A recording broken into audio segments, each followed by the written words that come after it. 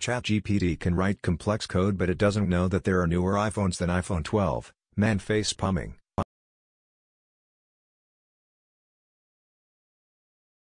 It's trained on a dataset from 2020 as far as I know. That's because the data isn't up to date. It tells you this. Third line on the front page of it for me is limited knowledge of world and events after 2021. ChatGPT is not a search engine. It's trained to give convincing answers and is not connected to the internet for search capacities. If you want a search engine, try YaChat or something. ChatGPT's database has a limit of 2021, I believe. It tells you before every session that it doesn't have data that recent. I use ChatGPT via shortcut script because I can't even register on OpenIBC. I live in Russia. Virtual phone numbers also don't work. OpenAI detects them. Yeah, I tried to use it to quickly cite something Lucy's Law in the UK. ChatGPT kept saying it hadn't passed legislation. It was 2020 when I asked for when it became law. So I know it's a few years out of date. I guess iPhone 12 release date is a good indicator to how far out of date